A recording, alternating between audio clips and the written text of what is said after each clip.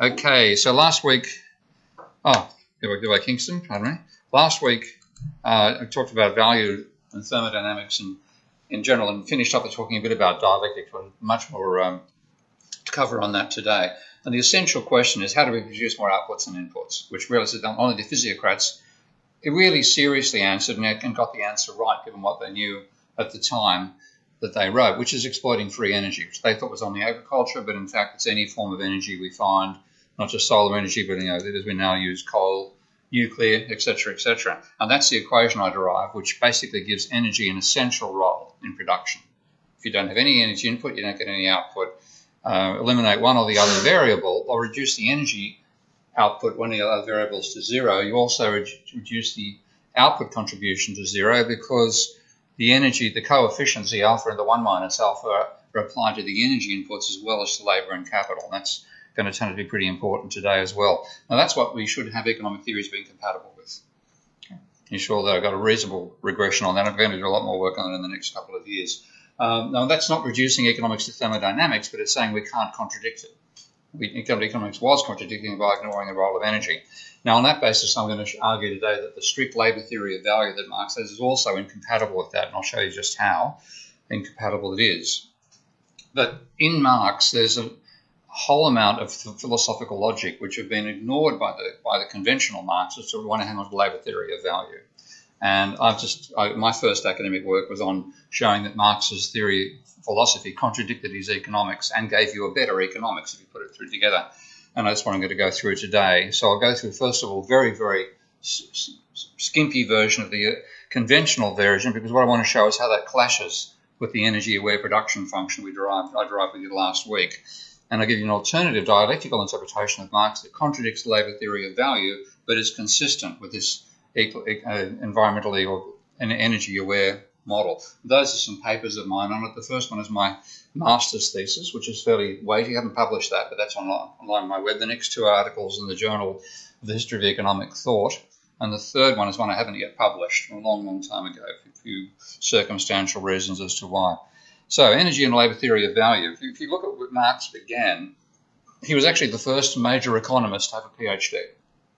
He had a PhD in philosophy, not in economics, and of course, being German at the time, he wasn't actually taught by Hegel, but he's taught by descendants of Hegel. And then, as I cover a bit more detail later, realised he had to understand economics. And when he started to, he's very critical of, as it was called, political economy.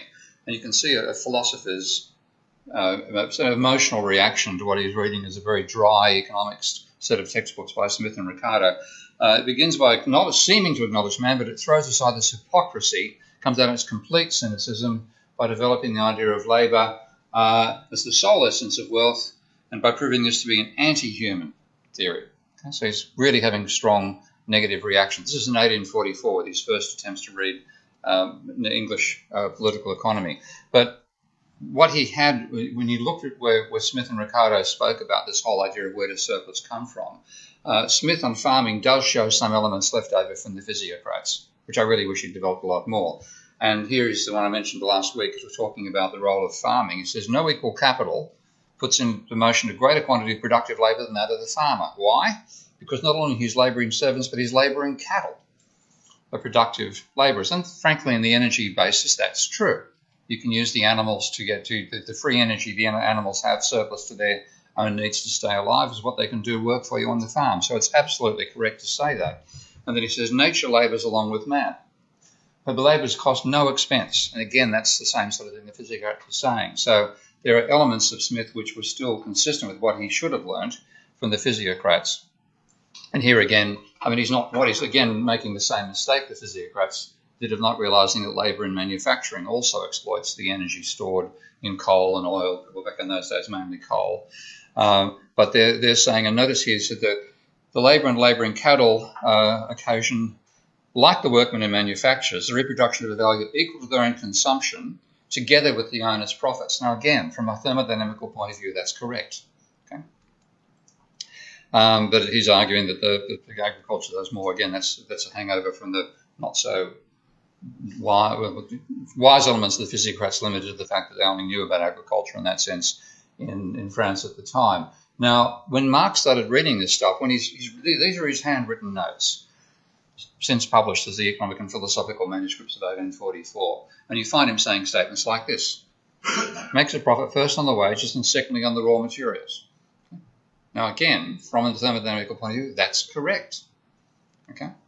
But he gradually starts shifting towards the belief that labour is the only source of value. And this sort of statement starts saying the greater the human share in a commodity, the greater the profit of dead capital. I'm not giving page references here, by the way, because there are free versions of this on the web, all with different paginations. So if you just search for the phrase, you'll find where that is in the Economic and Philosophical Manuscripts. But over time, he went from the initial lack of acceptance of a labour theory of value to being quite emphatic about it. And the thing which made, one of the many things made Marx very, very different to Smith and Ricardo is that if you believe labour is the only source of value, that's an implication of how your logic is expressed, then they can argue, why did the capitalists get anything? And there are lots of people who are called Ricardian socialists who preceded Marx and argued that because labour is the source of value, they should produce all the output, and capitalists are basically exploiting the workers by paying them less than their value. Now, what Marx said is, no, that's wrong. The capitalists are paying workers exactly their value from his point of view. So what he said, that profit is derived even though workers are paid their value, and said that capitalism's main problem wasn't that there was ripping off people in that pejorative sense of paying less than you should get, but there were tendencies to crisis and ultimate collapse. It's dehumanising, alienating, etc., etc. And I think those things stand up pretty well to the test of history. But in his approach, I've got it in inverted commas because he solved it within the context of believing that labour is the only source of value. He had to explain, where does profit come from if all things have changed at their value? Because according to the classical school, they didn't have a utility concept in their decision of their arguments about how prices were set. Utility played no active role. So you didn't have marginal utility and marginal cost. You didn't have an increase in utility being seen as a source of output, as the Neoclassicals later describe it and say did at the same time. But you have, well, you're paying the cost of production for something, you're selling it for cost of production, how do you make a profit? And that was never really solved by Smith or Ricardo. Well, Marx's argument would say, well, commodities exchange at their value, and value, he said, normally means the labour time it takes to produce them. Okay. Now, that includes labour time and machinery, which Ricardo managed to leave out quite frequently in his logic. So the labour time it takes to make a machine is the cost of buying the machine. But Marx said under capitalism, the capacity to work has now become a commodity. You sell the capacity to work.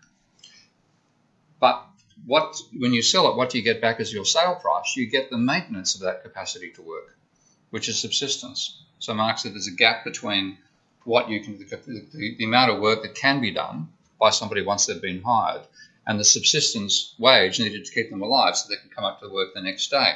So what you're buying is actual work. What you're paying is the cost of production of subsistence. There's a gap between the two.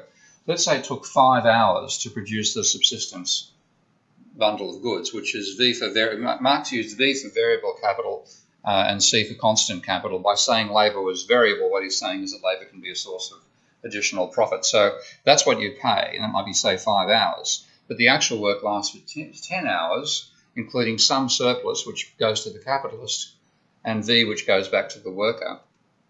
And the difference is surplus value. That's where the capitalist profit comes from. And that's, you look at the argument, that what Marx was talking about at that stage was that there's something unique about labour. No other commodity do you sell commodity power in return and be paid in return for the value of the commodity. You sell the commodity, you get the commodity. And if that's the case, that there's no such distinction with capital, then Marx argued that effectively all the capital does is transfer the labour value that's been used to make it into the machine. There's no additional surplus generated by machinery. And this is actually taken from after Marx. This is the best statement I can find of that allegation. Okay, I won't even sort of proposition. This allegation is in Capital. After he developed the alternative logic, I'll be showing you as well. But this is a very emphatic statement. However useful a given kind of machine, though it may cost £150 or 500 days' labour, it cannot, under any circumstances, add to the value of the product more than 150 quid. In other words, if it cost you that much to make, that's all it adds back. There's no surplus coming out of machinery. So what that means is, when you think about it, It means that the machine's contribution to production is equivalent to depreciation. As it wears out, that's the value it transfers, no more than that. That's what Marx is arguing. Now, there have been many, many critiques, and most of my critique arises from his philosophy rather than the mathematical. But I want to now take a look at it from the point of view of that energy-aware production function I developed last week. Of course, the actual form of the function is still open to development, but the basic idea that GDP is effectively useful work, which is a function of energy, taking available energy and turning it into something which does something you want to have done. Output without energy is impossible. Okay? You simply can't produce output unless you are harnessing energy in some sense, and labour and capital both means to harness that energy. Now, they can't be denied. Again, that comes back to Coddington's arguments about if your theory is inconsistent with the thermodynamics, then go away, which is fundamentally what I'm saying that labour theory of value should do here. So how does it stack up? Well, badly, and I'm still working out just what it actually means. This stuff is I've done in the last couple of days. But what it's arguing is that surplus labour, the labour above and beyond the cost of reproduction of the worker, is the only source of surplus of outputs over inputs. And capital only contributes what it loses in depreciation. So how can I put that set of beliefs into the equation I showed you last week? Well, I'm trying to find terms for this. I think it'll be called the Keene equation one of these days, but at the moment I'll call it Cobb-Douglas KLE, capital labour energy form, where I explicitly state the amount of capital rather than the other one I showed you where I eliminated capital by talking about the gross amount of energy used in industry. So that's the equation. That's going through it bit by bit. That's seeing out GDP as useful work, okay? Which I think is again, this is one thing which these insights have only come from developing the equation, but that's the best possible way to define what GDP is. Hiya. There's an exam on, I believe, at the moment. That's for the serious absence of people. Anyway, we'll get the audience on YouTube instead. I'm just going through the labour theory of value now and pulling that apart. So this will be recorded and put up. I'll put the last lecture on YouTube too, by the way. It's already there. Okay, so that's output as a function of energy throughput. And that, of course, E implies both energy from capital and energy from labour. That's the number of unskilled. Now, what I'm working with here, and so does Marx's logic, works with unskilled labour. There's been a couple of attempts to make a reduction of skilled labour to unskilled labour. Hilferding did that. Very pedestrian. It really just basically converted back to how much training goes into educating, which again is wrong, but I don't bother with that. So we're looking at units of unskilled labour there. That amalgam, and I'll pull the amalgam apart later, is the energy harnessed by the unskilled labour per year. So, like, again, if you think about if you were working on a chain gang, you might be eating 4,000 calories of baked beans a day, pumping out 2,000 calories of work, multiply that by the number of days, put it into the same energy format as you do for the metajoules going through the capital, and you've got a comparable term. I'm going to break capital down a bit. This capital, that again is the number of machines employed. Now that is a fantasy. We actually can count up the number of machines, but adding them up is rather difficult. How do you add a lathe to a laser? That sort of thing. And I've got the link to the Cambridge controversies there about the definition of capital. But as I've shown you, I can eliminate that K and make the empirical data the basis of the model. We'll still stick with that for the moment. That's the energy per machine, which, of course, if you know, has been a massively rising function per unit of time. Did you watch the takeoff of Musk's latest takeoff and landing? That rocket, the Falcon 9, which is about to be superseded by the Falcon Heavy, that thing launched 10 satellites into space and landed back on its platform in the ocean intact in 8 minutes and 32 seconds, wasn't it? We really are in the incredible stage when that can be done. Okay, but that compares to the amount of energy that, imagine what you'd need in terms of energy where you couldn't do it in James Watt's days to get something up in the air. Forget it, okay? Phenomenal increase in the amount of energy being used. This is the ratio of available energy to total energy, and that's got to be less than 1. Can't be 1. Okay? Otherwise, you'd say that you don't need to maintain the stage that's landed back on the planet. Yes, you do. And that's the efficiency with which you move. Now, that's much, much less than 1, because I think to actually define this efficiency term properly, what you have to say is, what are you trying to achieve? Literally in terms of some physical process. So the easy thing is to imagine moving something from one point to another. So if you wanted to think the most efficient way that I could move a 1 kilo weight from this side of the room to that room, which is roughly 10 meters, in 1 second, okay, what amount of energy would it take on a frictionless surface with no wind resistance? Okay, that's the ultimate definition of efficiency. What we do, if I walk down there, it's going to be a damn sight more energy consumed than if I skated down on a skateboard. And of course, you look at the hyperloop, and that's even, but we're never going to get to a 1 ratio there. Those are your basic terms. So how to express Marx's claim that labour is the only source of value with that equation, which, as I've said, if you're wrong, if your theory doesn't conform to that equation, it's your theory that's wrong. Well, XL, which is the efficiency, the ratio of, yeah. Can you just quickly ask how value is measured now? In this case, I'm pretty much measuring value by energy per unit of time. Okay, fundamentally, that's the most practical definition of value you can get. Again, if you think of anything we do right now, I always go back to the Game of Thrones as a nice little way of comparing just what's involved in the amount of energy we take on a daily basis versus what, within that mythical world, the amount of energy needed to do what needed to do. Let's call it crossing the small ocean, which they're doing right now. Wind energy, how fast they were doing it, how many oarsmen there are. These days we'd hop on a surf ski, get across the same thing and far faster. So the amount of energy we're using and the speed with which we can do things is much, much higher now than it was then. Okay? And then, because we're also now trying to connect it to Marx, so how are we going to what, to money?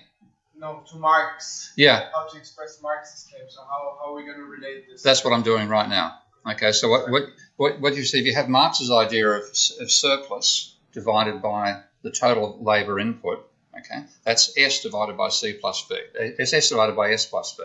I'm looking just at the labour component right now. So that XL, that's going to be the ratio of S to V plus S. So if you look at XL, it's going to be the amount of available energy, which I'm using X. The term that's used for useful energy, as opposed to energy you can't exploit, is exergy. So I'm using X as the symbol for exergy for labour. Exergy is the available energy for labour. That, if you think about a worker burning 4,000 calories of food a day, then that might be 2,000 calories they can put into work. Okay, so XL is, say, 2,000. EL, the amount of energy you consume per day, 4,000 calories. The ratio is 1 over 2, effectively, 1/2. So you're saying S divided by V plus S is equal to XL. Now what I can then do is say, well, let's just pop that into the expression and see what we get. You say the energy available to a worker, which is, say, 4,000 calories a day, times the available energy ratio, times the efficiency, whatever that might be, efficiency of labour, using little e subscript L for efficiency of labour, you finally get that's going to be the level of surplus, and that's 2,000 calories per day, not a ratio, but a number of calories, multiplied by the efficiency with which you do the work. Okay? So we put that into the equation. And now what I've got this expression, I haven't yet worked on the capital side, but that's saying that the energy output, the GDP expressed as useful work, is going to be the number of unskilled workers times the amount of calories per day they can generate times the efficiency with which they get raised to 1 minus the alpha. This is to have constant returns to scale, multiplied by the remaining term for K, raised to the power of alpha. So we've got halfway there.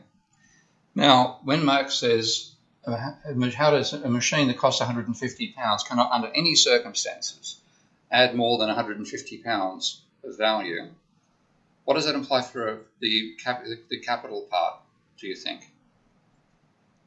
Any ideas? Okay. That ratio of useful work to the cost, the actual energy, must be 0. That's the only way you can make sense of it. Because the numerator is the useful work done by the machine, up work greater than the cost of production. According to Marx, that's 0. So let's put that into the equation. I get 0 output. how can I actually get anything other than zero output of this equation? Well, I've got to set the exponent to zero. Okay. So we set the exponent to zero. Pardon me, it's a animation in the wrong point. Okay. K raised to the 0 is 1. All the energy components to a capital raised to the 0 is also 1, even though anything raised to the power of 0 is 1. Little mathematical rule. So you get the total value of our output is equal to the number of unskilled workers times their calorie consumption times the efficiency. And all the energy put in machines counts for nothing. Now there's an Australian term for that, starting with B and ending with T, having 8 letters. Okay? Something seriously wrong with the theory that says that. So there's many other critiques of labour theory of value. If you want to see the most detailed critique of the proportionality issues about rates of profit versus capital labour ratios, take a look at this book by Steedman, Marx after Schaffer. And if that's all you got in Marx, you could ignore it. But there's another interpretation of Marx based on the dialectics, which contradicts the labour theory of value. And it's compatible with this energy production function, and it involves acknowledging something really, really highly unlikely. Marx made a mistake. And I think he knew he made a mistake. I'll take you through this history if you haven't thought of that. But I've got so many Marxists, Andrew Kleiman being my favourite instance there. You ever see a guy called Andrew Kleiman, what's called the temporal single system? He is devoutly, and I use that word advisedly, trying to maintain the labour theory of value. There are plenty of others, some people I quite like Alan Cockshott and Alan Freeman and a few others, are still trying to hang on to it. It's wrong. About bloody time we admitted it. And there's others who do say it's wrong, of course, people like Aaron Bose with another great critique of Marx's theory. But what did Marx advise? If you reckon somebody's made a mistake, what do you do? Well, this is Marx, when he's a young man, writing in his PhD thesis, talking about Hegel. It's conceivable that a philosopher could be guilty of this or that inconsistency because of this or that compromise. He may himself be conscious of it, and I think Marx was, and I'll show you why later. But what he is not conscious of is that in the last analysis, this apparent compromise is made possible by the deficiency of his principles or inadequate grasp of them. So, if that's happened, it's the duty of his followers to using in a core of his logic to eliminate his own superficial expression of it. That's what I'm going to do. So if you go back to the dialectics, I'm going to argue that it does both these things. Certainly it contradicts labour theory of value. It also allows for an energy-aware production function. But dialectics itself is a fraught area. I think I mentioned last week the best book I've seen on Marx's philosophy is called Marx and Contradiction, by a guy called, I think it's Wilde. Very, very good. Very short, very, very good book. Certainly I read that after I'd read Marx and worked out what I thought the dialectic was, and that particular very short book captured it extremely well. So he starts from saying that any component of a society is a social unity. In other words, you can't be disaggregated. Okay? You have an existence in your own right, but you must exist in a society at the same time, and you can only be understood from the social context in which you live. Now, the material forces of society will focus upon one aspect of that unity.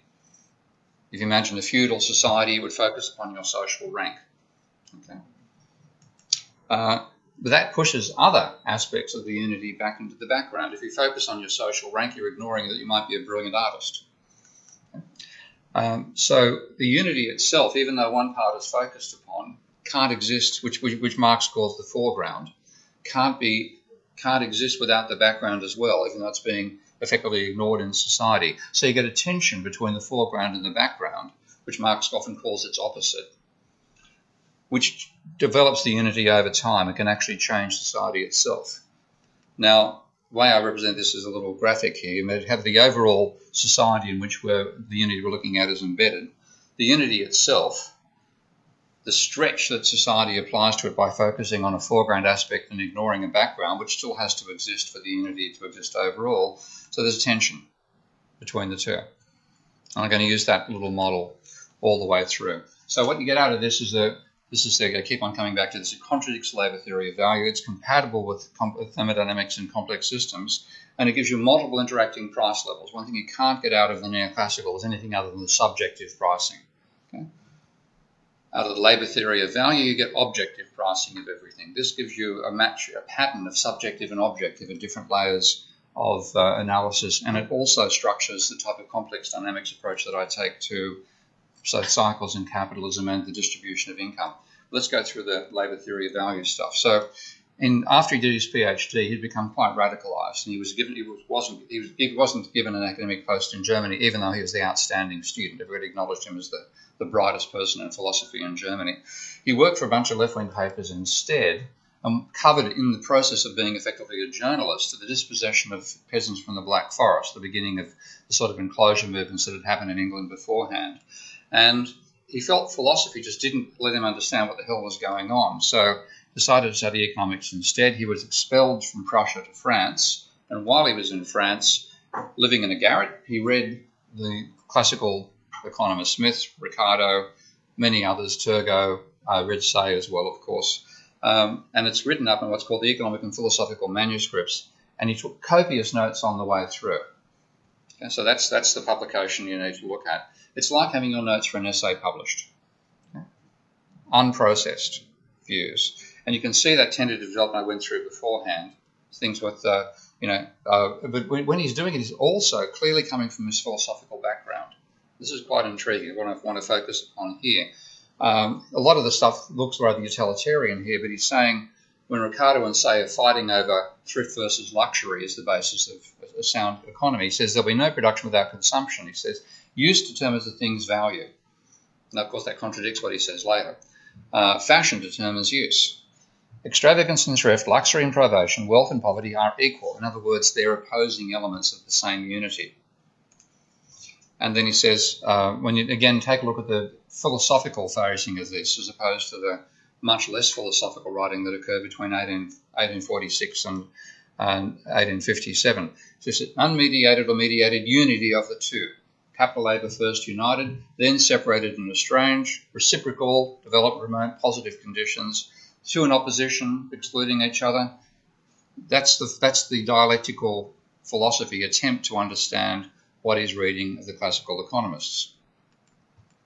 Now, and then capital stored up labour, etc., etc. You can see that what I'm really focusing on is the dialectical language that's being used here to try to understand the economics he's reading for the very first time. Clash of mutual contradictions. But over time, what you found happening in his writing, he really started to absorb Ricardo's way of thinking. He saw Ricardo as the clearest logic he'd read, though he had not incomplete in various ways, and he intended to replace Ricardo. But he saw himself as refining Ricardo using a measure of labour as a measure of value to saying labour is the only source of value. And he got this solution. How do you explain profit when all commodities are purchased for their value and sold for their value? And you find him abandoning this dialectical method. And the interesting contrast in writing came when he attempted to explain to an anarchist called Proudhon. Ever heard his name? Okay, fairly famous anarchist from the 19th century. He tried to explain to Proudhon, who was French, economics, political economy, having read the books himself for the first time. And at one stage, Marx said that his ambition in life was to combine German philosophy, English political economy, and French politics. Okay, that's what he was hoping he was going to do in France. Now, he attempted to explain it to Proudhon, and Proudhon completely mashed it up in what he called the philosophy of poverty. So Marx wrote a completely scatological reply called The Poverty of Philosophy. And this is Proudhon saying, the economists have very well explained the double character of value. What they haven't pointed out is the contradictory nature. It's a small matter to signal in utility value and exchange value this contrast, but he says, necessary to show this has a profound mystery, yada, yada, yada. In technical terms, use value and exchange value in inverse ratio the one to the other. And where the more useful something is, the less it costs. That was Proudhon's attempt at dialectics. Now, Marx just thought this was a load of crap. And Marx was a very polite man who really tried not to offend his opponents not. So he went for the jugular and the testicles at the same time. And he said he compared this language, this attempted dialectical language by Proudhon, to Ricardo. Look, notice a change in language in Marx right here. All that, the philosophical expression is gone. It's much more a matter-of-fact English way of expressing his propositions. We will leave to the reader to compare the precise, clear and simple language of Ricardo with the rhetorical efforts made by Monsieur Proudhon in order to derive a determination of relative value by labour time. Ricardo shows us the real movement of bourgeois production which constitutes value. Monsieur Proudhon makes abstraction of this movement, struggles to invent new processes in order to regulate the world according to a progressively new formula, which is only the theoretical expression of the real existing movement so well propounded by Ricardo, dumping on Proudhon big time. Ricardo takes for his point of departure existing society to demonstrate how it constitutes value. Mr. Proudhon takes for his point of departure constituted value in order to constitute a new social order by means of this. This is the punchline. The determination of value by labour time is for Ricardo the law of exchange value. For Monsieur Proudhon, it is the synthesis of use value and exchange value. Now, it's a big put down, okay, and justifiable, that particular contrast of intellects. But notice the final expression there, where that's going to turn back up again later on in Marx's logic. This is written in 1846. They're saying the synthesis of use value and exchange value, dismissing Proudhon on that front. But watch what happens. So Marx did accept this classical distinction between use value and exchange value of the commodity. And this is, I think, quoting from Smith here. The word value has two different meanings. Sometimes the utility of a particular object, sometimes the purchasing power of other goods. One may be called value in use, the other value in exchange. And then exchange value, according to the classical economists, was the sole determinant of price, not use value. And this is, I think now, Ricardo, utility then is not the measure of exchangeable value, although it's absolutely essential to it. In other words, you can't sell something unless it has use value, but the use value itself doesn't determine the price.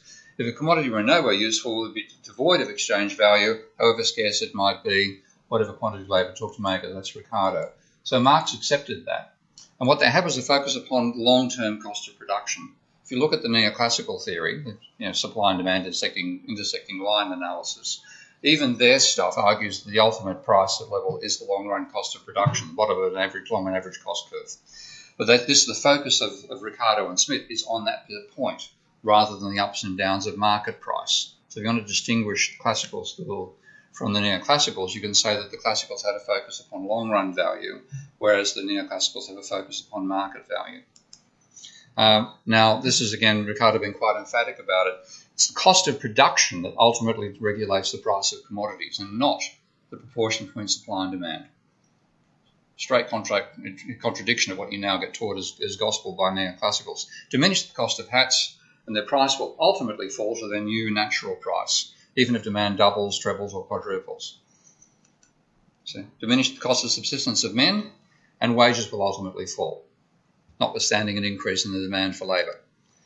Now, Marx fully accepted that. And what Marx was saying in a Ricardian sense is that use value is a prerequisite to exchange, but plays no role in setting the price. So it's qualitative but objective. Okay, and since it's qualitative, the use value of the chairs you're sitting in is that you're not falling onto the floor. It's not how comfortable you feel in the chairs. Okay, it's an objective idea of utility, not the subjective neoclassical vision, which would be how comfortable does the chair make you feel. Okay, so that's an important distinction, which I'll come back to later.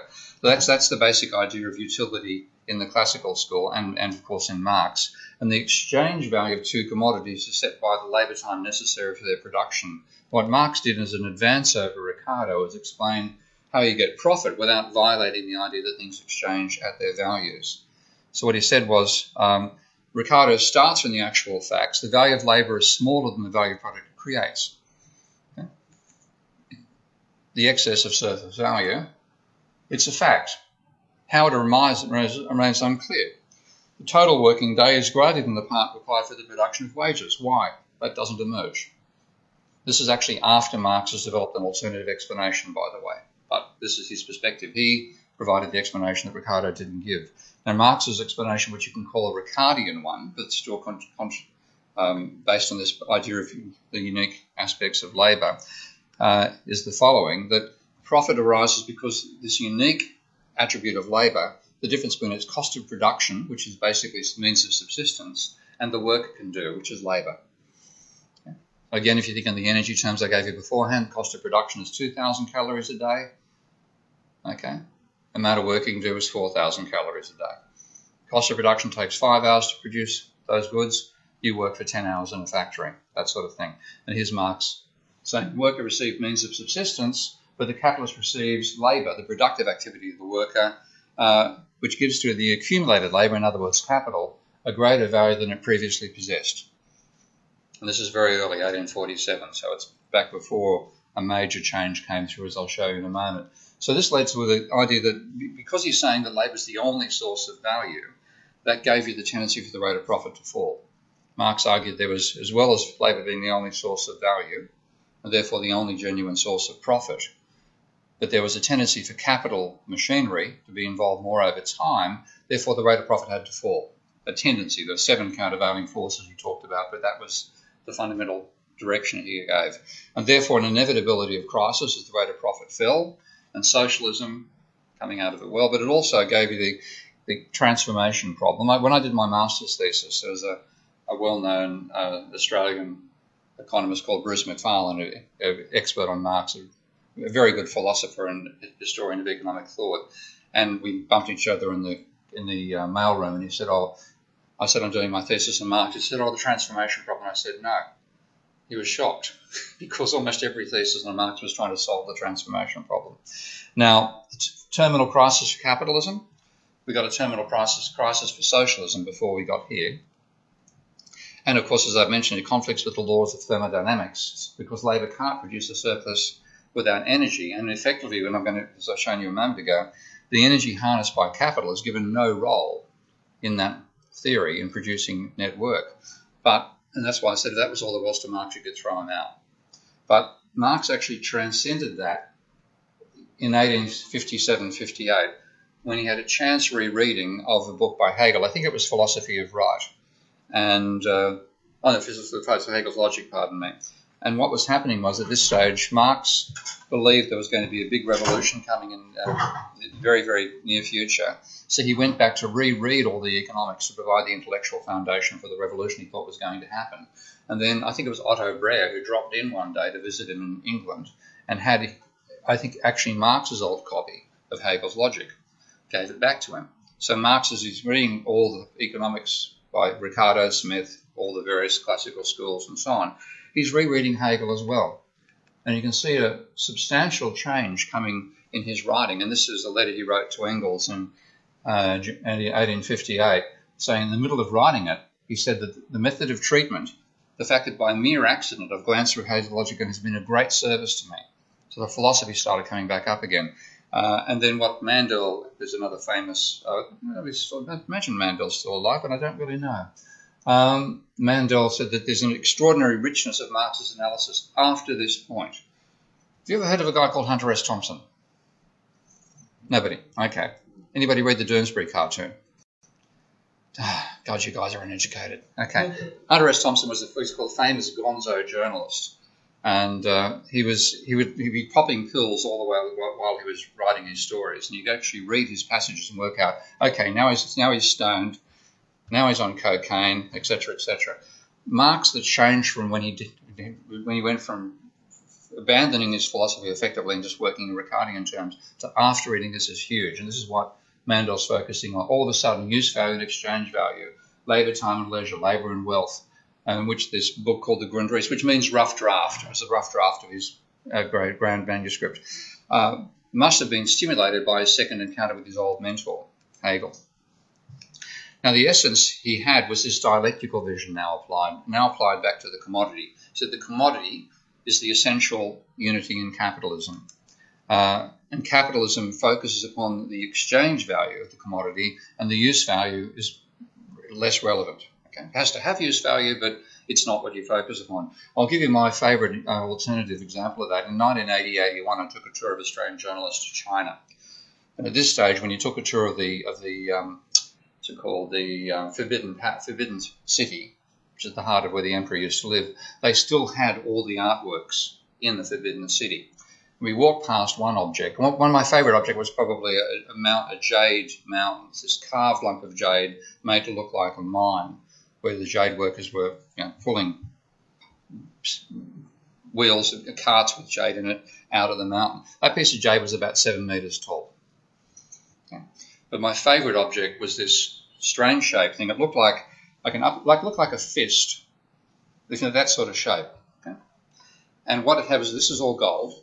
It had a bit of a handle thing down here. This was studded with giant rubies, emeralds, diamonds, unbelievable amount of jewellery. And one of the journalists came up to me and said, "Steve, what do you think it is?" I said, "It's obvious, Jane. It's a back scratcher." Ha, ha, ha. I walked away. She caught up with me about 15 minutes later and said, "I asked, it is a back scratcher." Okay? Now, because in a feudal society, you focus upon the utility. Okay? In a capitalist economy, you focus upon the exchange value. You want to buy a back scratcher, you go down to Sainsbury's and buy it for 50p. Okay? So exchange value determines price. Use value is irrelevant. And that transforms Ricardo's long-run cost of production into an explanation for why the price of production, why production costs set price, because both the foreground and the background aspects are vital. The commodity can't exist without having use value as well as exchange value. So there's a tension between use value and exchange value.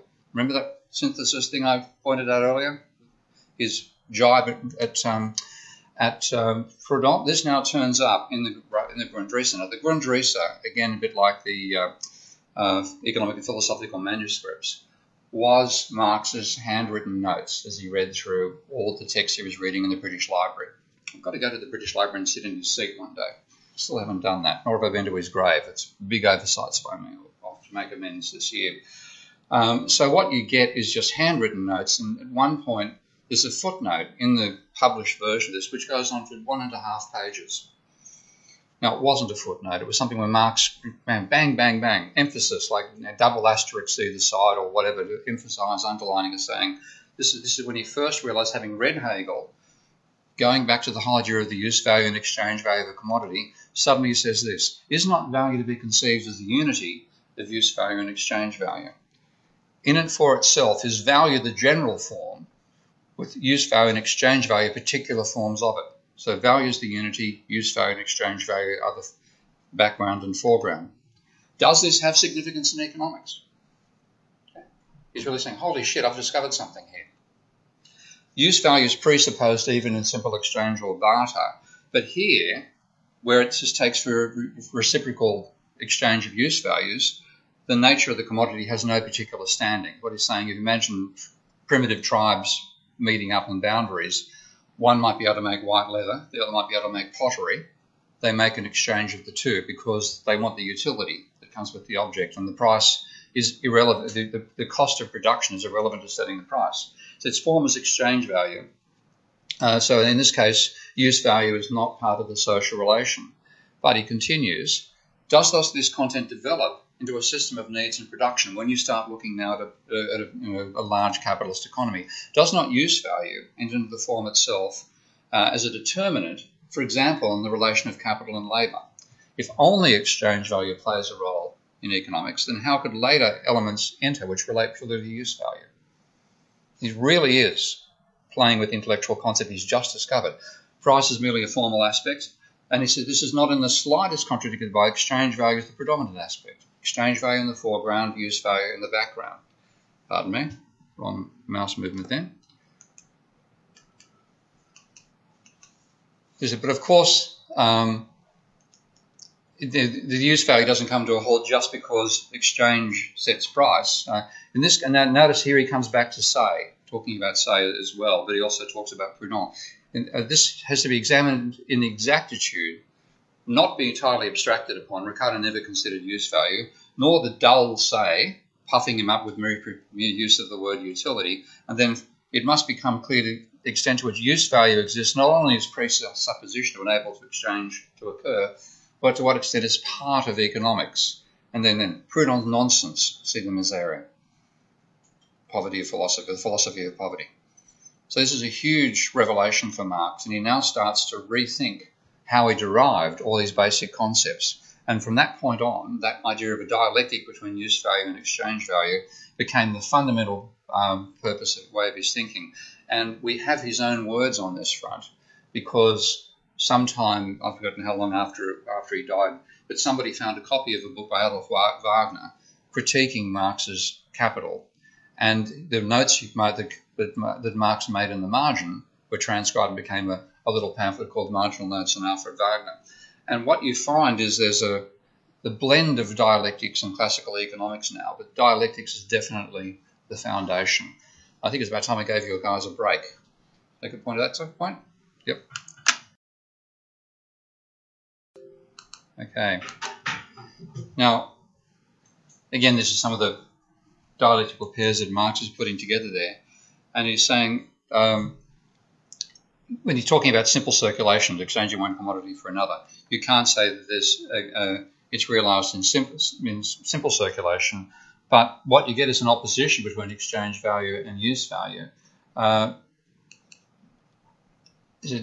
It's all about the commodity in capitalism, leading to this being an important distinction. So use value becomes what it is through exchange value. Exchange value mediates itself through use value. This is all strongly now using his, for a long time, abandoned Hegelian logic as part of driving his economics. So my visual models I've shown you a moment ago, now looking at the commodity in this particular case, he said this society itself, capitalist society now, specify what it is. The commodity sees as a central unity in capitalism. Capitalism focuses upon the exchange value, and that therefore sets the price. The use value is irrelevant to price, but there's now a tension between the two. And that tension he uses to explain where surplus value comes from. Now, before... Whereas yeah. So if you look at his analysis beforehand, you can pretty much say he had half the circle, not the entire thing, because all he focused upon, and all Smith and Ricardo focused upon, was the exchange value of a commodity. Okay? Saying the use value has to be there, but it plays no role in the economics. So exchange value is everything. Use value was necessary, but otherwise irrelevant. Whereas what Marx said after this was say we've got to look at the whole thing. Exchange value, use value, and the tension between them. And that's what he saw as the key to understanding capitalism, and he wrote that phrase at the end of Grundrisse itself, which then became prelude to writing Capital. So it's a fundamentally different view that the Neoclassicals have about the role that utility has in setting price. And he gives it a historical and evolutionary explanation for how this came about, because he said if you imagine some primitive society, that when exchange occurs between two different primitive societies, they will have no idea how something was made, no idea of the amount of cost involved, and will exchange for the utility they perceive the thing having. So he says you start off with this idea that you have a tacit understanding to treat objects as being alienable, so you can give them away, because there are some societies where that doesn't apply. He said that has no existence in a primitive society based on property in common. You can't give away what doesn't belong to you, which belongs to the community instead. But if you look at in those societies, you say, well, exchange is going to happen on the borders between these two societies. So initially when that happens, there'll be points of contact, and once commodities start become produced not for occasional exchange, but for regular exchange. Again, my favourite example here is the Indians on Manhattan Island selling Manhattan Island for 40 glass beads. Why? Because their society couldn't make glass beads. Okay? That's whether the story is true or not, I don't know, but that's the basic idea. They were willing to sell the island of Manhattan for 40 glass beads. They were actually trading beads, as it happens. It's a slightly more complicated story. He said once you start producing commodities not for your own use and then trading them when you come into contact, but actually literally making them so you can exchange. He said the proportions start off being a matter of chance, but as you start doing this regular exchange, repetition, and you start to get some sense of knowledge of the cost of production involved, you start for a while. You're producing these goods now not for your own consumption, but with a view to selling them. So you're the tribe that can make white leather. You're producing additional white leather because you want to exchange it for pots with the tribe that can produce pots, that sort of thing. So at this point, you get a distinction between the use value of a commodity and its exchange value. So saying a primitive society might behave the way neoclassicals think capitalism does, taking the utility into account and setting the price. But if you live in a society where you're actually making lots and lots of these things for sale, the utility of the object being produced is irrelevant to the seller. Okay. Buyer, of course, is relevant. But, and my favourite example here, I don't think according to neoclassical theory, every time Henry Ford sold a Model T, he had a drop in his utility level. I don't think so. Okay? It's a vision for a exchange between primitive societies who don't know how things are produced, rather than where you've a capitalist society where you're mass producing and you couldn't give a shit about what you're selling from your point of view. The only utility it has for you is producing for sale. Now, he then comes back to the whole question of where does surplus come from? And there's now a very, very different method what he used in the original Ricardian idea, because he's no longer talking about what's unique about labour. He's now talking about what labour shares in common with every other object, and that's this dialectic between use value and exchange value. So he starts by saying if equivalents are exchanged, then exchange of the commodity itself, the exchange value, can't be the source of surplus. You've got one commodity you're exchanging for another. Exchange value itself can't be the source. Therefore, the dialectical opposite, use value, is the only possible source of surplus value. And he's talking about how do you make money on what we call the MCN plus circuit. Okay? So the change in value, how does a capitalist take money and generate more money? How does capitalists make a profit? So the change in value must take in place in the commodity bought by the first act. Money, you buy money, if you use money, you buy a commodity with it. But it can't be in terms of the exchange value, because you're paying full price for it. You're not going to make a profit when you're paying full price. He said, we are therefore forced to the conclusion that change, source of surplus value, originates in the use value of the commodity, its consumption. In order to be able to extract value from consumption of the commodity, our friend Moneybags must be so lucky as to find a commodity whose use value, because there's a peculiar property of being a source of value. And saying it's peculiar, but he's now working in general terms of use value and exchange value rather than what's unique about labour itself. And what he says here, and I'm going to highlight this in various ways, this is in capital now. The past labour embodied in labour power and the living labour it can call into action are two totally different things. The former determines the exchange value. The latter is its use value. And said the fact that during the half working days is necessary to keep the labourer alive for 24 hours does not prevent him working for a whole day. Therefore, the value of labour power and the value it creates are two entirely different magnitudes. And that's why the capitalist hired the worker. The useful qualities of that doesn't particularly matter. The fact that somebody's a seamstress or a bootmaker and how good they are, it doesn't matter. It's just the gap between the use value and the exchange value of having bought their labour.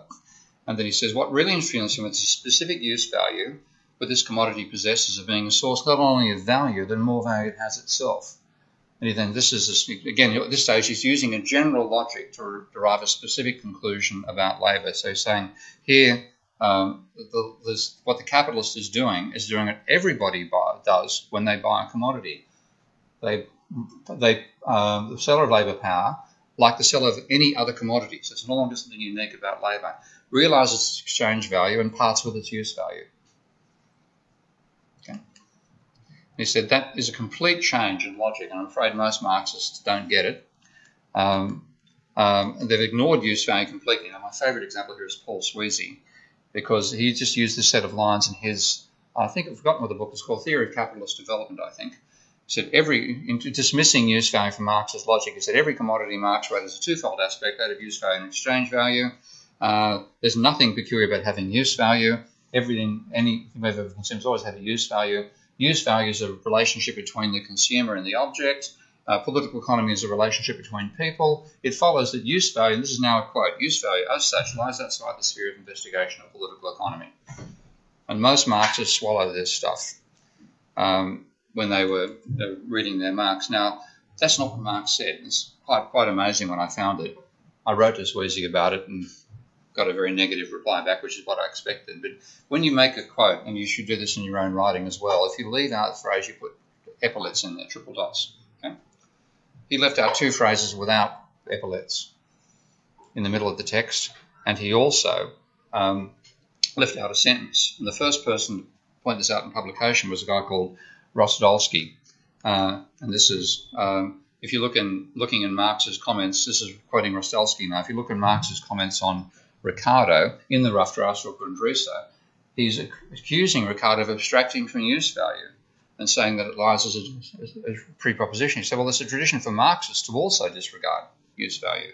In that sense, they're disregarding a huge part of Marx's logic. Now, this is Marx as written rather than Marx as quoted by Squeezy. To be a use value, it's a prerequisite. Use value as such, since it is independent of the determined economic form, that's what was left out by Squeezy, lies outside the sphere of the investigation of political economy. It belongs in this sphere when it's a determinate form.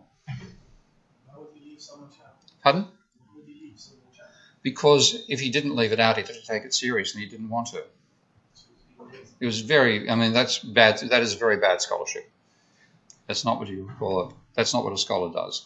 Now, when you look in Marx's own comments about people leaving use value out, you can find it on these marginal notes in Wagner, and he says, only an obscurantist who has not understood a word of Capital conclude because Marx in a note to the first edition of Capital, it's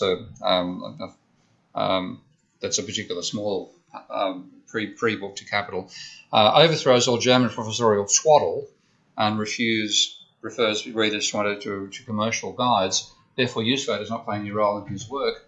He's overlooked that my analysis doesn't stop at the dual mode of the commodity, but presses on to the twofold character, useful labour, abstract labour, etc., etc. Surplus value is derived from the specific use value of labour power that belongs to it exclusively.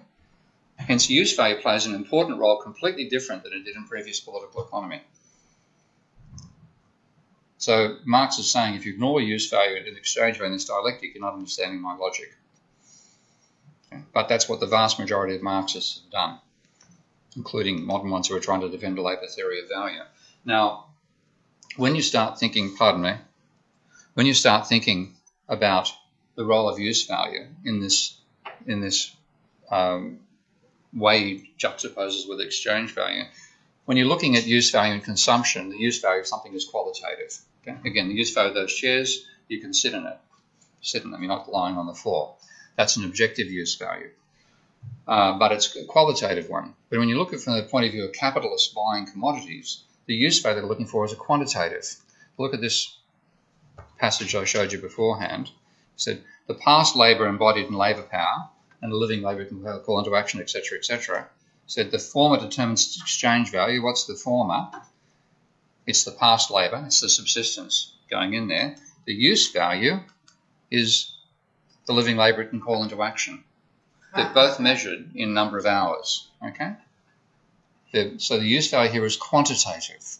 And again, most Marxists can't get their head around that. So you get the specific use value of being a source of more value than it's got itself, quantitative. Where did you find this? In Capital Volume 1. Okay?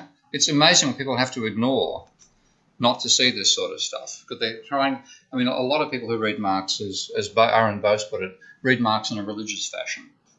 Okay? When the words and the logic contradict, go with the words. He said we should go with the logic, not with the words. So what he's saying here is exchange value and use value are magnitudes in the circuit of capital, the way the capitalists make a profit. The labour value, which is the exchange value, and the labour power, which is the use value, are two entirely different, and he does say the word magnitudes. And that difference, so but by saying exchange value and use value are unrelated, they can be different. Okay? Because they're different and they're both quantitative, there'll be a physical surplus between the two. So that the actual usefulness of the labour itself, in terms of making yarn or boots, is just a condition. It's something which matters for the actual capitalist himself. And then when he's talking about exchange value and use value, again he does say being intrinsically incommensurable magnitudes. Now I can show this stuff, and I did show it, of course, to my examiners. I was blue in the face, and they could not accept that use value was quantitative. Under what basis is a use value, is a qualitative thing, a magnitude? Okay. So it's there in Marx's logic. So what he's saying here is that the nature of use value depends upon the circuit you're looking at. If you're looking at where people are selling the commodity labour to get a wage and buy goods and good services afterwards, not making a profit out of it, then the use value is qualitative. You go to Tesco's to buy food to stay alive. Okay? It's a qualitative thing. But in the MCM plus circuit where capitalists are making a profit, the use value is quantitative and it plays a role in capitalism. And the most essential role is explaining where surplus comes from. So here's Marx's explanation now on that little diagram of mine. You have the MCM plus circuit, labour is your commodity. Focusing on the foreground, the exchange value of labour, that gives you the subsistence wage. The background is its use value, which is its capacity to produce commodities for sale. The tension between the two is there's going to be a gap, and that's the source of profit from labour. Now, when you bring in the same thing with the energy-aware production function I'm talking about, you get exactly the same thing without the spelling mistakes I can now see that I've made in that particular passage. Pardon me, I'll pick them up. Okay, and I didn't animate that one properly either, so let's do that. Okay, pardon me. Go back to the slideshow. Now what he's looking at, and I'm hammering this because it is such an important distinction with mainstream interpretations of Marx. By mainstream I now mean the true believers of Marx, and also the people who think they've dismissed Marx by seeing through the holes in his logic, which were holes in the labour theory of value logic, not this dialectical stuff. So he's saying the new product includes the value of labour power together with the surplus value, and that's because the value of labour power of a definite length of time is less than the value created during that time. So the worker has received payment for the exchange value of his labour power and has alienated his use value, this being the case in every sale and purchase. So again, rather than focusing upon the unique aspects of labour, it's now what labour shares in common with every commodity. Now that starts to generate a bit of a dilemma here, and I'll show you in a moment on that, because how does that apply to machinery? That here he's saying the fact that this commodity, labour power, has the use value for supplying labour and creating value can't affect the general law of exchange. Is the magnitude of value advanced the wage is found, not merely found again in the product, but is found augmented by a surplus value, not because the seller has been defrauded. Again, Marx is not the old-fashioned Ricardian socialist saying workers are ripped off. He's received the value. He's been paid the exchange value of his commodity. The buyer has used the use value. And you said what you require is equality between the exchange values and the commodities. For the very outset, it presumes a difference in their use values. Now, again, we're coming back to this idea of it being quantitative. And the source of surplus is the use value of whatever's been purchased, not the exchange value. So what about a machine? Okay. Isn't it going to have a use value that differs from an exchange value? And therefore, shouldn't commodity inputs also be sources of value? And that's Marx and his so-called supporters these days argued no, but they twisted this logic just totally to reach this. And what you'll find is the basic logic to say the exchange value of a machine is the cost of production, the use value is ability to produce commodities from using the machine. There's going to be a gap between the use value and the exchange value, so the machine can be a source of surplus value. And when I include energy in there as well, the raw materials you're getting from the real world. So it contradicts the labour theory of value. All inputs to production are potential sources of profit. The contribution of the machine will exceed depreciation. And Marx actually realised that when he first started writing this down. When he's first playing with the idea, back in the Grundrisse, this is where I think he suddenly realised, holy shit, I've contradicted myself here. How the fuck, pardon the French, do I get out of this? Okay? So he said, it also has to be postulated the use value of the machine significantly greater than its value, i.e., its devaluation of the surface of production is not proportional to its increasing effect upon production.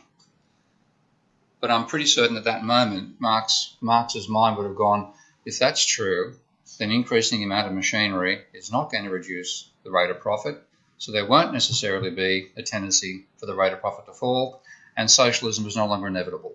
Can't have that. How can I fudge myself back to get back to the original conclusion? And that's what you start finding, an enormous amount of fudging.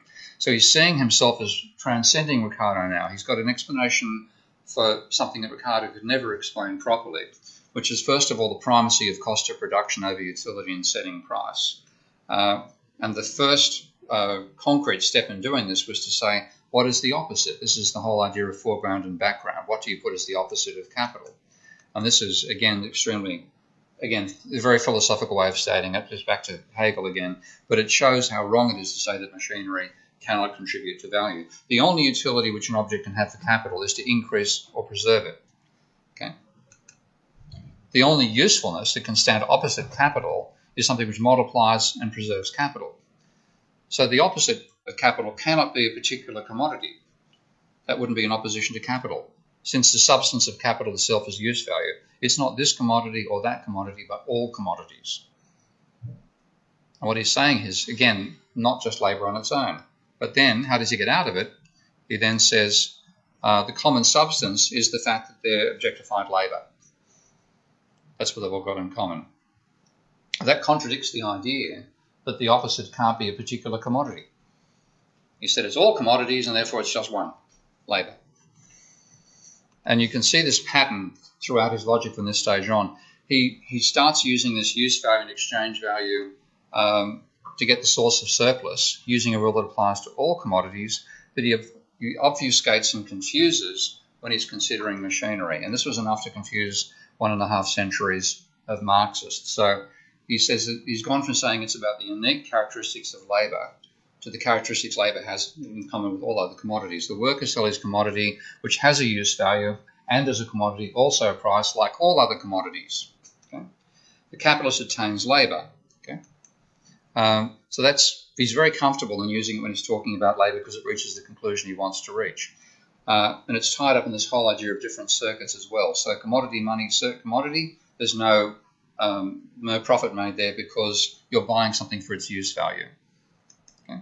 MCM plus, it does matter because your use value you're looking for is quantitative. So in simple circulation, you go from a commodity to money to commodity. The sole object is to go from one commodity that gives you no utility to one that gives you more utility. Your own labour, capacity to work, is no use to you unless you can turn it into food, a means of subsistence. So in that sense, you're swapping a low utility for a high utility outcome. So far as use values go, it's clear that both gain an advantage. So Marx is not saying there's no utility motivation in people buying and selling. The circuit of capital, you're going from money to commodity to more commodity. The sole objective is to increase exchange value, monetary value. But it can't occur when you're exchanging equivalents. It must be the use value. That explains where that comes from. So when you're looking at simple circulation, the using up of the commodity is purely physical interest.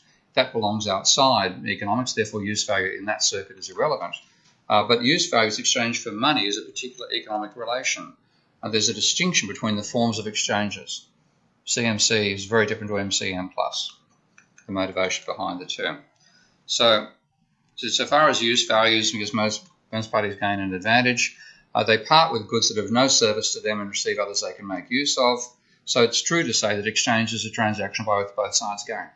Again, a lot of Marxists don't realise Marx says things like that, but it's in this context. But others for exchange value, the act of exchanging one commodity for another in that circuit generates no surplus. Okay. So the key advantage he's got is that surplus value arises out of the use value of labour, and that's something we didn't get in Ricardo because Ricardo didn't talk at all about use value except to dismiss it in setting price.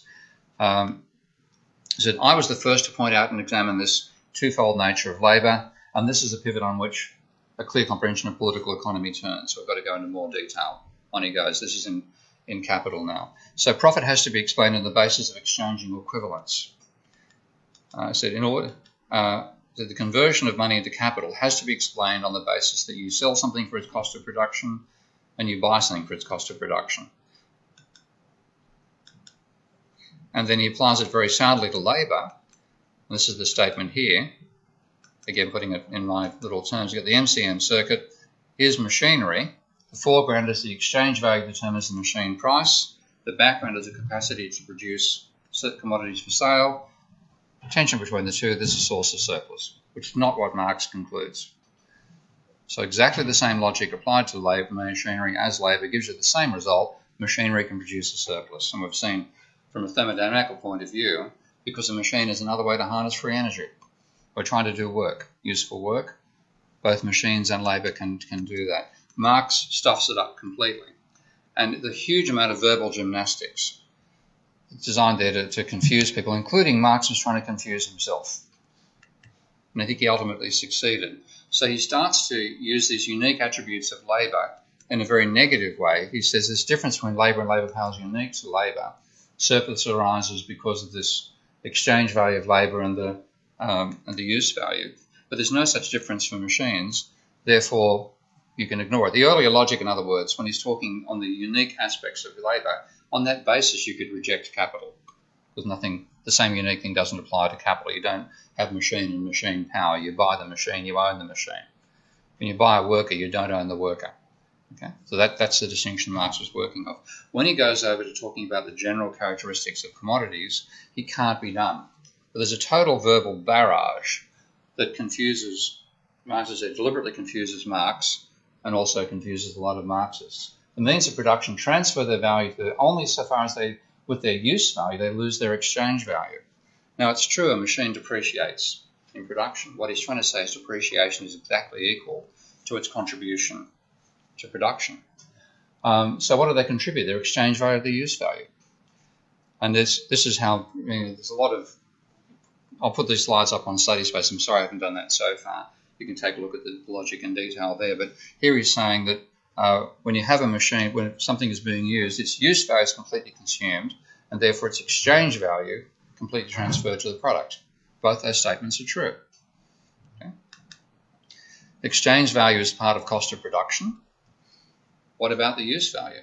What Marx ultimately comes back to saying is the use value of the machine is precisely equal to its exchange value, which is wrong, according to his own logic. So you know how long a machine will last. Suppose it lasts 6 days. It transfers 1/6 of its use value, and therefore parts 1/6 of its value to the product. The means of production never transfer more value than they lose themselves. And that's what he's now equating the use value to the exchange value of the machine, which contradicts his own logic. So they're losing the labour form in the form of another use value. Here he's talking about qualitative transmission of value. There's a lot of crap in there trying to defend an idea which is fundamentally wrong. So he said the maximum level of loss is limited by the labour time necessary for the production. Therefore, they can never add more than they possessed independently in the first place, however useful the machine, and there's that statement I showed you beforehand. But it's all obfuscating his logic rather than employing the logic, because if he employed the logic properly, he would have eliminated the argument that socialism is inevitable, which he wanted to hang on to. So lots of logic. They'll go through more detail in the papers I've linked to you there. But he's putting down his own logic to hang on to the conclusion he wanted to reach. And on it goes. What he's doing is equating the use value of the machine to its exchange value, when he started by saying they're incommensurable, they're going to be different.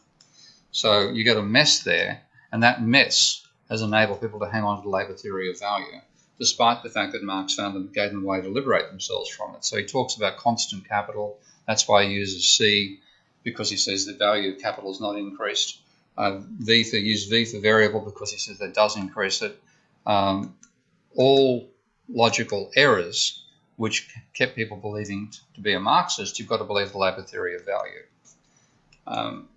So he's contradicting his own logic to hang on to that desired conclusion.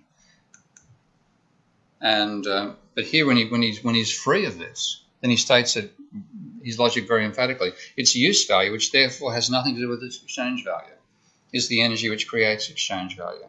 That's the general law. So he should have applied that to machinery. He didn't, and we got the mess that's the labour theory of value, and we got, frankly, socialism out of it as well. So use value has nothing to do with its exchange value, but in the machine, he's arguing they're equivalent to each other. So you end up undermining his own logic if you hang on with that. And there was one Marxist who realised this was a problem. He's now Lord Magnat Desai, by the way, he's one of the Labour lords. But what he did to hang on to Marx's conclusion, he contradicted a major part of his own logic. He starts in the use value and exchange value stuff. But he says that when you look at exchange between worker and capitalist, there's a power relation. So so far it looks identical to Marx. The gap between exchange value and use value, exactly Marx's logic at this point. But how does he say machines don't produce surplus value? He uses unequal exchange here and says there's an unequal exchange in the market for labour between the worker and the capitalist. The capitalist is much more powerful. He said, on the other hand, machines and raw materials are sold by capitalists and bought by capitalists, so therefore you can't exploit surplus because there's no longer a power relation to let you do that. So labour is the one commodity sold by the worker and bought by the capitalist. That's the way he hang on to the labour theory of value. But that contradicts Marx's arguments about the laws of exchange. And this is Marx, and many, many times will say something of this nature. A worker who buys a commodity for 3 shillings appears to the seller in the same fashion as a king who does the same. In other words, you can't use a power relation to explain where this surplus came from. You've got to presume unequal exchange in the marketplace. And I just love this next statement here. To explain the general nature of profits, you must start from the theorem that commodities are sold at their real values and profits are derived by selling them at their real values. If you cannot explain profit upon this opposition, you cannot explain it at all. So even though Desai thinks he managed to hang on to both Marx's logic, use value, exchange value, and the labour theory of value, he's undermining the essential part of Marx's argument that you can't use power relations to explain the price difference. So they will exist, okay? But if that's the only way you can explain profit, according to Marx, big deal. You haven't really explained it. So that's the labour theory of value, therefore, is not necessarily part of the classical school of economic thought. And this is why I want to spend so much time on this. We think we need to go back to the classical school, which is far more realistic than the neoclassical school. But we don't want to go back there with the labour theory of value. And it's possible to go back without the labour theory of value and get this whole dialectic that Marx gave us of use value and exchange value as the underlying way of thinking about capitalism, and the two circuits of CMC, MCM plus, and capitalists making a profit from the quantitative difference between the exchange values and the use values of the inputs they buy to production. And labour is not privileged in this basis. It's, as I've shown you, it's actually energy for machinery that's the main source of this. So there's no input privilege over any other input in producing a surplus, but it's now consistent with this idea of thermodynamics that you're actually exploiting free energy to make that profit. And again, a lot of Straffians, a lot of post-Keynesians just ignore where surplus comes from and just say that produces it, let's leave it alone. I don't think that will ever give post-Keynesians, or Straffians almost died out now, it won't give them a pedagogical alternative to the neoclassical use value, marginal cost and marginal revenue, marginal utility and marginal cost. That's an organising framework for people's minds that enables them to build an overall superstructure starting from a set of shared concepts. Now, because the post-Keynesian school hasn't had that, you haven't had that development of a cohesive alternative to the neoclassicals. And they won't go near Marx because of the labour theory of value and all that sort of stuff. But I think this gives me a positive way to build a non-neoclassical approach to economics. And this is coming back to the point you and I were talking about in the break. It enables you to elaborate the further complexities, and they include, for example, that wages exceed subsistence. Okay? The wage is not subsistence, it's above subsistence. You get subjective pricing of money, capital assets and new commodities, etc., etc. Now let's take another bit of a break, and I'll go into the final part of that after about 10 minutes for that all to sink in.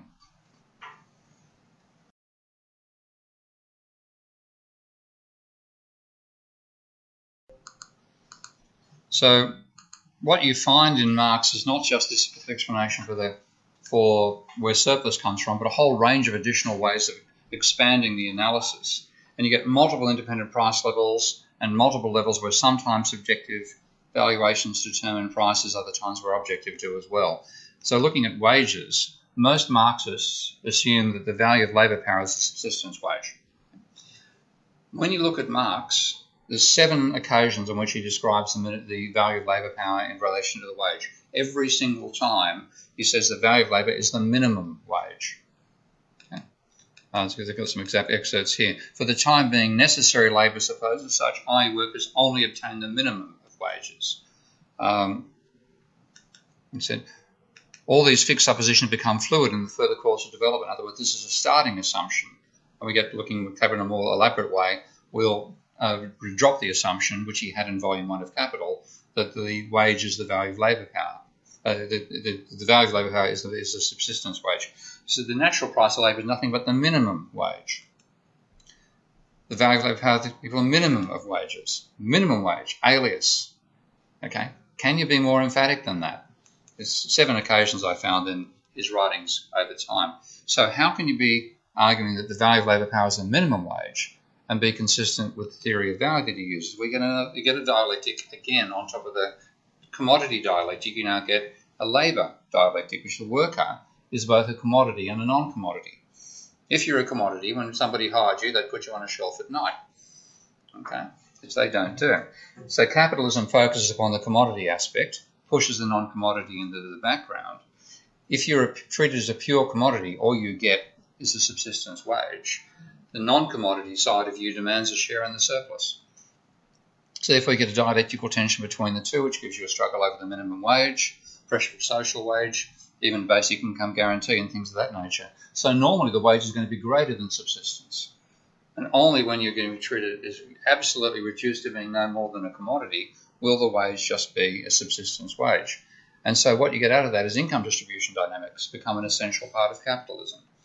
And again, putting that in this little graphic of mine, you have capitalist society. Labour is now your unity you're looking at. The foreground is you're paid a subsistence wage. The background is you're a non-commodity, you're going to organise, you're going to demand a share in the surplus, push for social wages and so on. And the tension between the two means that the minimum wage, the subsistence will be the minimum wage. Normally you're going to get above that, and there's going to be conflict dynamics over the distribution of income coming out of that. And now what you get is the difference between labour and labour power no longer explains where surplus comes from. It explains why the value of labour power is the minimum wage.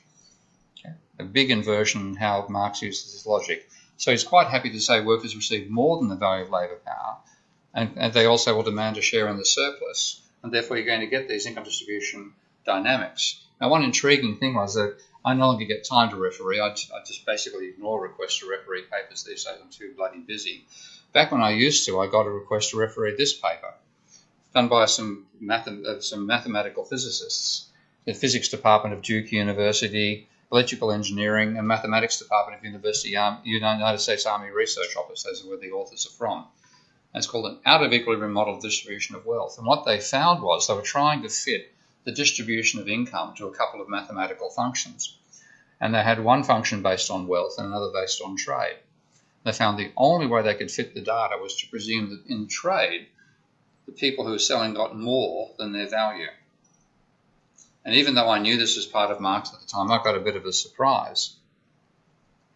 But I then looked at it and thought, well, in fact, now I see what they've actually done. They've uncovered this particular facet of capitalism that Marx was talking about.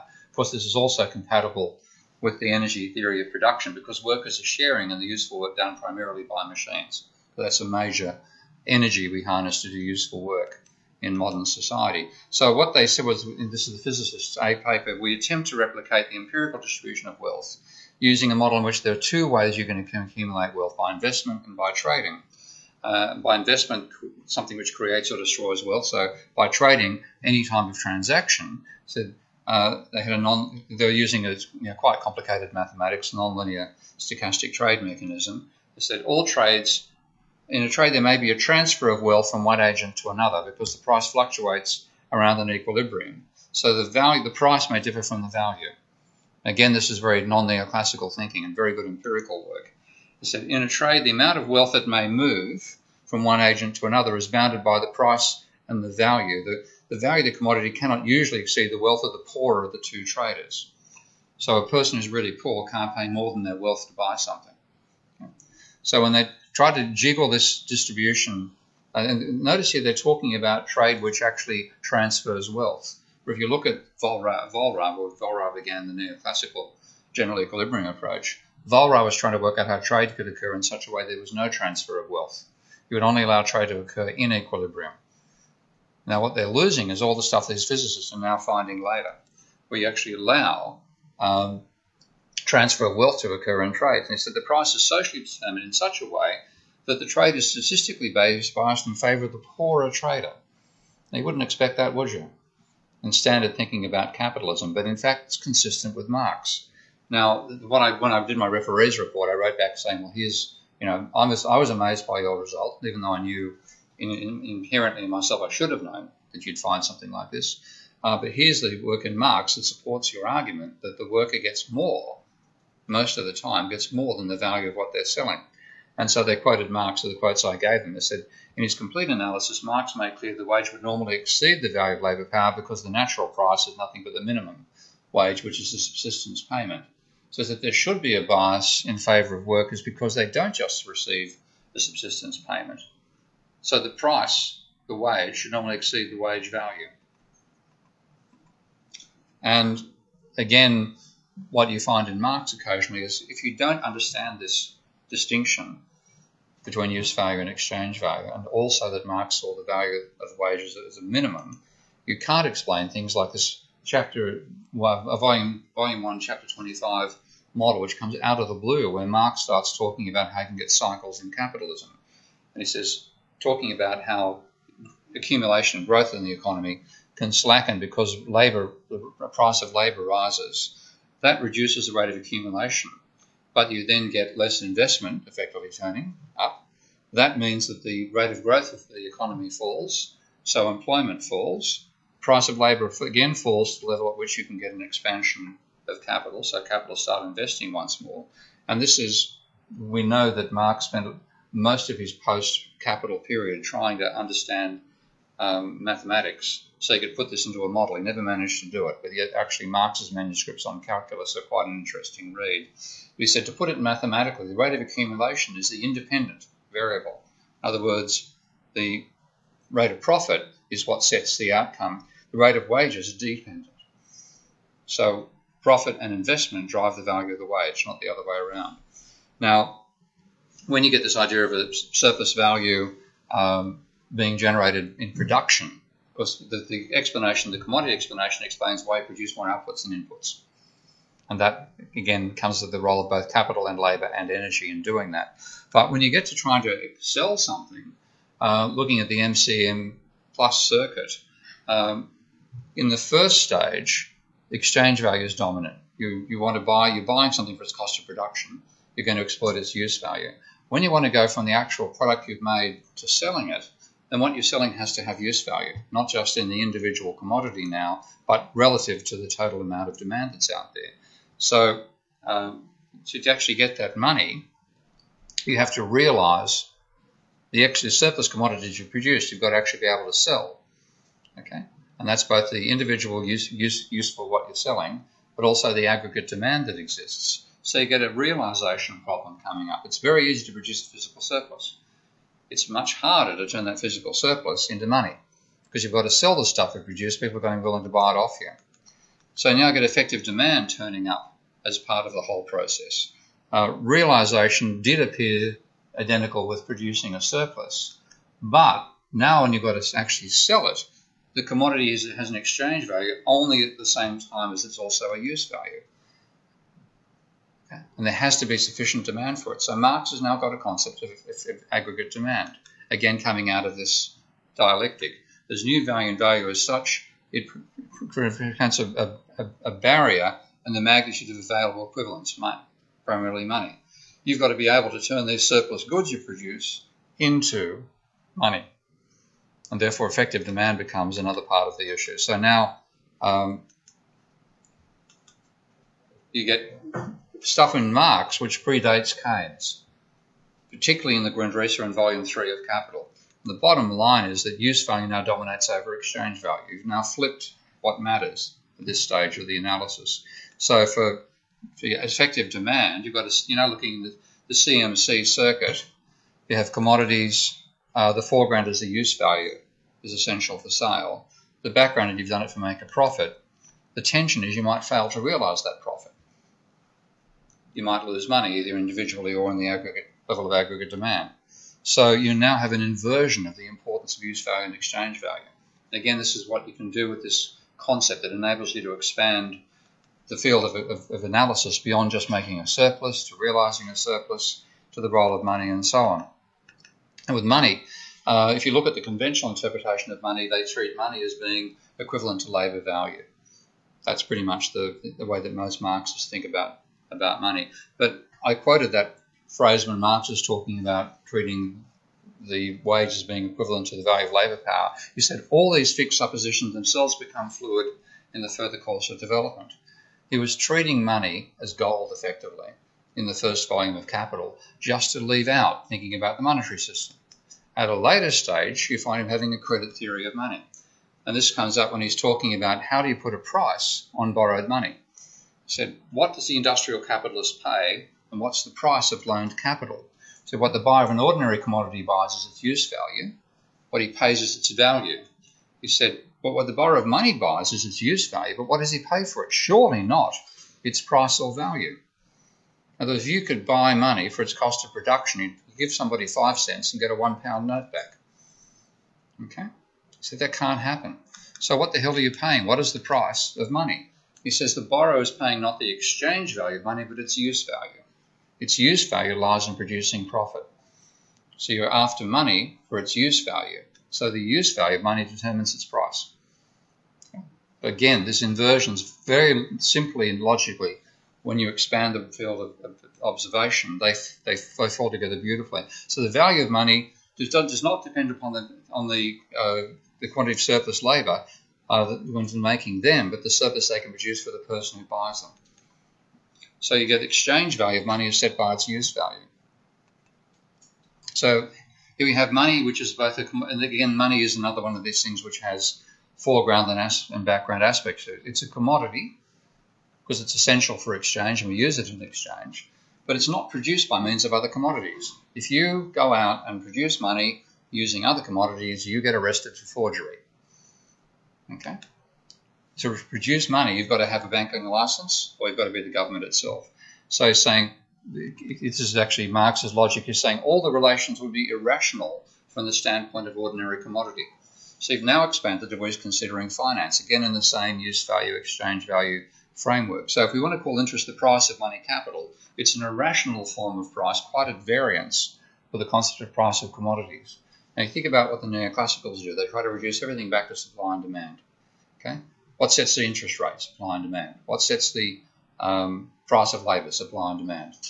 Okay, Marx is not saying that. He's saying these are some things where the price setting is quite different to the cost of production basis that determines other products. So how can a product have a price which is not its value? And again, this is all logic in the third volume of Capital. And you can see the extent to which you're saying this is going well beyond the boundaries of the standard use value, exchange value logic. What is sold as its use value? Its function in this case is to produce exchange value to yield a profit. So you get a subjective determination of the price you're willing to pay for money and capital assets. And uncertainty also becomes part of the logic. So you now get a dialectic of money as well. So you have the MCM plus circuit now. We're looking at money. The foreground is it's a commodity, it's essential for exchange. The background is it's not a commodity, you can't produce it using other commodities. So its exchange value will be set by its use value. Now what's its use value? Well, it's going to be subjective. There's no objective basis for the rate of interest. And again, Marx says competition doesn't determine the rate of interest. There's no law that enforces a natural rate of interest. Again, very different to the Neoclassicals' way of thinking about it. Again, they try to reduce everything to supply and demand to get a natural price. So it's something arbitrary and lawless. Interest is merely part of profit paid. The maximum limit of interest paid is profit itself. Of course, it can exceed that as we found in the real world. But the minimum is altogether indeterminable.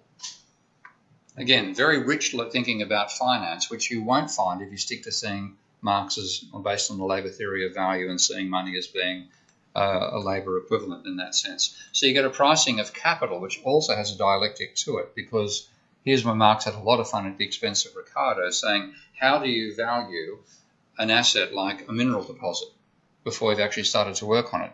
He said this: the compensation given for the mine is paid for the value of the coal or stone which can be removed and has no connection with the original indestructible powers of the land. This is Ricardo. Now Marx says, no, there's a very significant connection with the original indestructible productions of the soil. The word value here is as ugly as repaid where the profit was above. He says, well, an undeveloped mine has no labour that's gone into it. Therefore, there's no value. In other words, it's free. It exists there. It'll cost you to mine it, but you're not, when you pay for it, you're not paying for its value in the classical sense of the word from Marx, because no effort has gone into mining it as yet. So in terms of the energy-aware production function that I've taken you through, minerals and energy are free gifts of nature. the exchange value is set by the cost of discovery and mining, but you're not paying for the actual stuff itself. So the use value is the capacity to perform work later, and the valuation of that use value of this mine also has a subjective and speculative element to it. And here's Marx again ripping into Ricardo, saying Marx never uses the word value for utility. Does he mean, therefore, that the compensation paid to the owner of quarries and mines is paid for the value of the coal and stone before they're removed from the quarry, in their original state, in the ground? He says, then he invalidates his entire doctrine of value. And I love this phrase. What does value mean here? As it must do, the possible use value, and hence the prospective exchange value of the coal or stone. In other words, your subjective valuation of what you think you're going to get out of the stuff is what you're willing to pay as a price for it. So now you get capital assets turning up as another dialectic. The value of capital assets is set by their use value, but that depends upon your expectations of an uncertain future. Possible use value, prospective exchange value. So you're now getting three price levels turning up in Marx. You've got the dialectic of the commodity that explains where surplus comes from, and commodities exchanging at their values. The dialectic of labour that explains why the wage exceeds subsistence, and the dialectic of money capital that the exchange rate is set by the prospective use value. And you can also go on to consider things like unique products or newly produced goods. Things like, I'm always a buyer of new technology, so I've got this 3D camera I showed you guys last week. It doesn't work all that well yet, unfortunately. But that I was willing to pay a price far beyond its cost of production. At some point, they'll become stock standard and you'll pay the cost of production. But the initial pricing is going to be subjective. People are going to behave much more than it costs to produce them because they really like cool gear. And I'm a victim of the cool gear syndrome. So with new commodities, think about a new commodity in this case. A commodity, what we call a commodity, applies to things which are not just produced for sale, but are also used to produce other commodities. And Ricardo was actually better about this than Marx was. He's talking about some things which scarcity or quality determine their price. He said their value is totally independent of the amount of labour that goes into them. So you don't pay for a Picasso painting the cost of the materials and the labour that Picasso put into the painting. You're paying for the uniqueness. So you get subjective price levels turning up for those sorts of commodities. And then also with innovation. If you have in society you have new products, the foreground of them is they're not yet produced to use other commodities. The background, they are produced by commodities. So your price you're going to be willing to pay for them will be set by subjective utility. So again, you can see how you can flip from one basis to another of how value is set using this very, very deep logic from Marx. And you get a complex systems approach coming out as well. You get multiple conflicting related price levels. You have normal commodities set by basically input-output pricing, but they're not a static equilibrium vector, which is what the Serafians got stuck themselves. And also energy has to come in here. And I think that when I bring energy into the Serafian pricing system, I'll get a rather different resolution than what Schrafer got to that particular issue.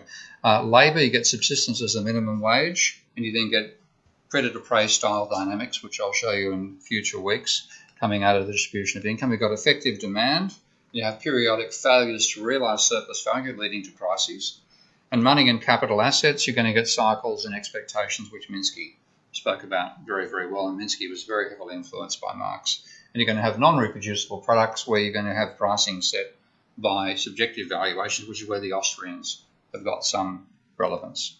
So it's a much more richer vision of macroeconomics than you can get out of the Neoclassicals by a large margin, but also than you get out of the classical school with the post-Keynesians once you get this organising framework. So you invalidate Say's law, and I'll take you through that in a couple of weeks' time. You have money and debt creation as integral parts of capitalism. You get all these dynamics coming out of it. To me, it's really a foundation for non-neoclassical economics. And again, it's consistent with the laws of thermodynamics. You can explain where the surplus comes from involving the role of energy. And profit arises because capitalists exploit this gap between use value and exchange value, the inputs to production.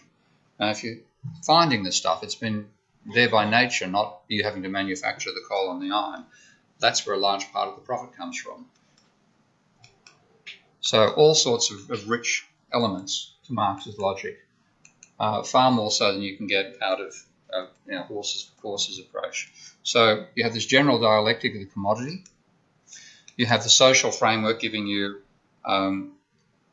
the role of the commodity in capitalism. You have the source of surplus value, both labour and machinery.